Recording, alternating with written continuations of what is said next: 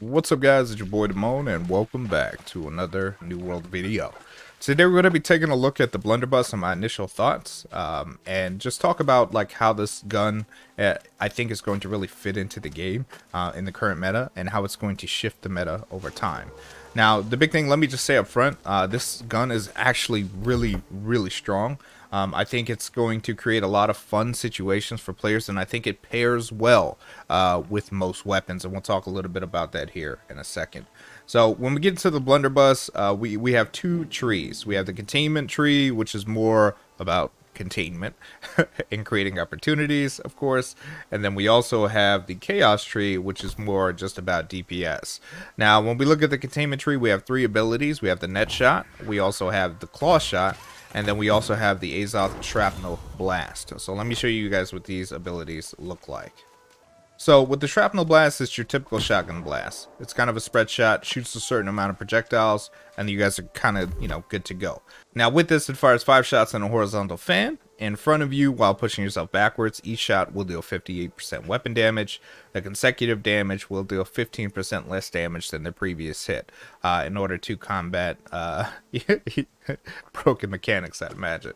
Now in terms of additional abilities, you can increase the reach up to 16 meters, which is an extra 4 meters. You can fire an additional 4 pellets with each use of the ability, and then each individual hit from this ability or from the Blunderbuss primary fire will lower cooldown of this ability by 1.5%. And then with the Azoth bomb, you fire a singular bomb down the center of the fan. This bomb will implant itself into the world and explode, dealing 100% weapon damage to the area. So let me show you guys what that looks like, so you guys can see this. So if we use the Q, it drops a bomb right here. It could be really good for getting in and out of situations, especially when used in conjunction with the abilities or other abilities that are in this tree. Now when we get into the second ability, it's a claw shot. Shoots forward a 4-pronged claw attached to a chain from the muzzle. The projectile will travel up to 14 meters and cannot pull you upwards more than 3 meters, so you can't really use it to climb. If it connects to an enemy, it will deal 40% weapon damage and inflict root for 1 second before quickly pulling you towards them. This pull can be canceled by any ability use or primary fire. It is also taunt gem compatible. So for my tanks out there that are using this to pull enemies off of your teammates that are getting clapped on, you can utilize this ability as a taunt. Now the additional abilities, you get 8 stamina, restoration, landing a pellet even if block lowers the cooldown by 2%, and then successfully land a claw shot will automatically grant 1 loaded ammunition. If you currently have 2, then your ammo will go to 3. Alright, so let's check this out. So we got Mr. Boar here. Alright, you see? So we have an entry point, and then we can also use it as an exit to get out. Kind of rotate around, use Q, kind of get the pushback and kind of back up a little bit to create a little bit of distance. And or position for our next ability, which is the net shot. Now the net shot fires a large size net projectile out of the Blunderbuss, dealing 40% weapon damage. The net is a large projectile that will slow anyone hit by 40% for 2.5 seconds. If standing still or moving backwards, the recoil from this attack will knock you further backwards. If moving sideways or forwards, you will continue moving unhindered. Now with the additions, we get the cooldown reduction by 20%. We also get a 50% slow for the upgrade, and then this also reduces the weapon damage to only 5%. However, deals 35% additional weapon damage as poison each second for 3 seconds. So in combination, you're looking at a situation where, let's say you wanted to pull yourself into a target. Okay, so let's pull ourselves in. Okay, boop. And then let's say we wanted to spread shot, right? Now we drop the bomb, let's pretend the boar is still alive, and then we can pop the net in there, inflict a poison and or regular damage to get out of a situation and recreate space while we're fighting a target. All in all, I think containment can be a lot of fun, and this is going to open up a lot of situations with a lot of different weapons that I think are going to be kind of aids, specifically like great axe, hammer, or any type of melee weapon with any type of CC. Now when we get into the next ability, we got Splitting Grenade, we have Mortar Charge, and we also have Blast Shot. These 3 abilities are going to be really interesting to use. Initially, when I looked at this, I was like, oh, this might be PvE only, until I started reading the abilities and started to play with these. So Splitting Grenade shoots a grenade out of the Blunderbuss that will bounce up to 4 times and will detonate after 1.5 seconds. The Splitting Grenade can also be manually detonated by reactivating this ability key. Upon detonation, it'll create 3 mini grenades that will disperse and explode 1 second after landing, dealing 85% weapon damage in a 3-meter area. So the big thing here with Splitting Grenade, when I heard it skipping, I was like, wait, skip 4 times? I was thinking it was going to go a pretty large distance, but it actually doesn't go that far. So if you guys look at this, it bounces a little bit, but you'll have to play position, and then it turns into an AoE.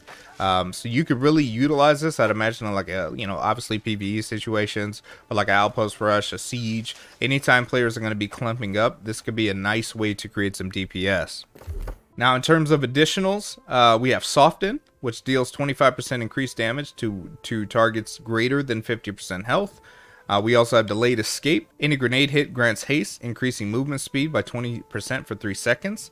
And then you also have Incendiary Burst, which Splitting Grenade explosions inflict burn on hit.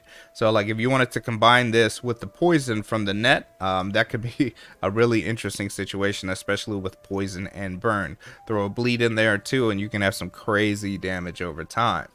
Now, when we get into the next ability, the Mortar Charge, you load the Blunderbuss with heavy canisters for 15 seconds for 3 shots. Shots will no longer fire multiple bullets, but instead will fire a heavy, fast-diving mortar-style canister that causes a tall explosion upon impact, dealing 126% weapon damage in a 3-meter area. If the target is 10 meters away or further, they will take 35% increased damage from the mortar.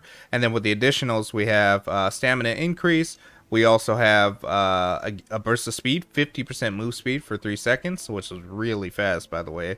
Gain an extra canister. You can now fire up to 4 canisters. So let me show you guys what this ability looks like. So we pop in the mortar here. Boop, thunk. Reminds me of the 203 that I used to use in the military. And you can just fire it. Okay, so you have 4 shots. So you have to really pay attention to the arc and the trajectory of the round so you guys can aim this effectively. It seems that it can shoot pretty far. So understanding how to use that and when to use that, I think it's going to be key. But I think also it'll be a lot of fun. Now, last but not least, we have the Blast Shot. Blast immense wind out of the Blunderbuss, knocking down any target immediately in front of you. Blast Shot deals 70% weapon damage. With the additionals, Blast Shot applies Rend, so you got a defense break. Increasing damage applied to targets affected by this ability by 20% for 6 seconds. And then you also have the area 10 meters in front of you remains influenced by the wind for the next 8 seconds. You and your allies gain 25% move speed bonus. Alright, so lots of movement here. So I want you guys to see how this looks. So just check this out. When you shoot this, so it's a knockdown in this area right here, and it increases your move speed. This is going to be huge for positionals, just playing, because you could pull yourself in with the claw. Essentially, you could pop this ability, knock everything down, rotate back to like the net to drop like an AoE and get out, or you could reposition with the Azov Shrapnel Blast and still deal a lot of DPS. I think this weapon overall is very opportunistic, and you start to see that when you look at the additional abilities outside of the skill trees. So like for example, in containment, we have Future Endeavors. If you land 5 or more pellets with a single shot, you restore 1 stamina. You got reloads giving you a damage boost. It's kind of like a mini buff by 4% for 6 seconds that stacks up to 4 times. You got Fortifying Aggression. Successful hits give a Fortify, increasing damage absorption. You got Deep Load. The last shot loaded into Blunderbuss will deal 15% damage, and reloading gives you a speed boost of 40% that decays over 1 second. Now, in the last, with the Unload, the next shot fired within 6 seconds after triggering an ability will have 9 pellets instead of 6. This effect can stack up to 2 times, right? So again, maximizing DPS on the containment with the extras. In terms of chaos, we're looking at using an ability reduces all other ability cooldowns. So this is, stacking the utility of the weapon. Every pellet that is a headshot reduces all cooldowns by 0.5%, so aim high, never die. On a roll, triggering an ability decreases all damage taken by 3% for 10 seconds. So both of these trees are going to offer you some type of survivability. And then when we get down over here, whenever you take a hit and your health is below 50%, gain 50% damage reduction for 4. Oh my god. This is going to be really good for tanks that are going to be running Blunderbuss. And then last but not least, double down. Once every 30 seconds, your next ability used will have its cooldown reduced by 50%. 50%. I definitely, I'm just going to say this right now. You know, from the sounds of it, just looking at it on paper, I think this is going to take some tuning. Not for the weapon itself, but just because of the combinations that you can create with that weapon. Because you got to think, you got a lot of movement speed, you got a lot of knockdown, you got a lot of position play that you can move around, that you can pretty much pair with anything. For sword and shield, you can get in, get out, right? You have tanks, or excuse me, you have taunts. If you're going to be running a Carnelian, so you can play for my PvE players. For my PvP players, you can be using the chain to get in.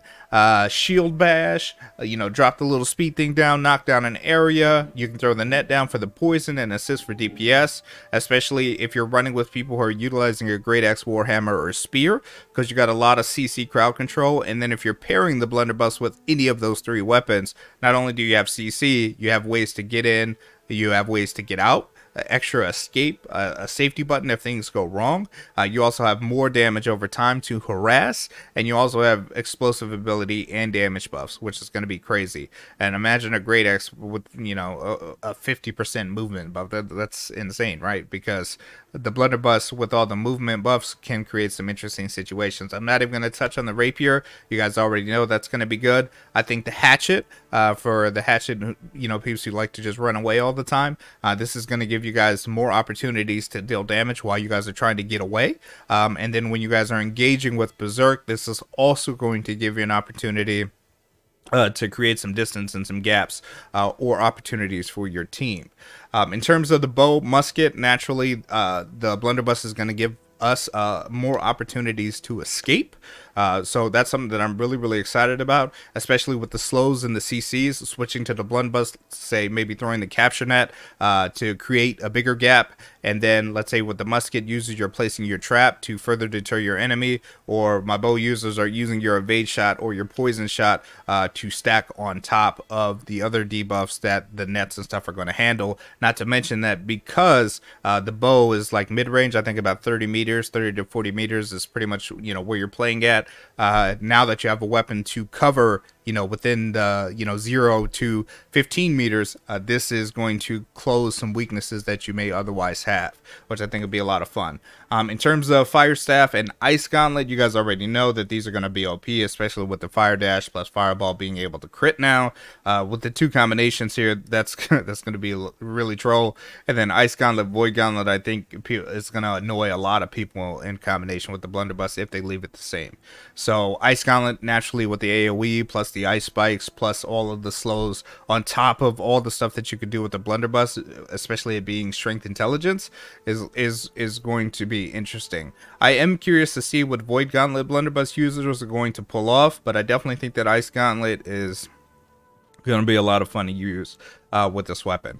But I think overall, I think the Blunderbuss pairs really well with a lot of stuff, and I think it's going to create some really unique situations and meta-changing things that a lot of people will be running. Don't be surprised in OPR if everybody and their mom is running a Blunderbuss, though. I will say that, because it seems to offer a lot of forward team utility, almost too much, I'd imagine, especially with that ability to increase movement speed and knock down targets in that area. That's kind of busted.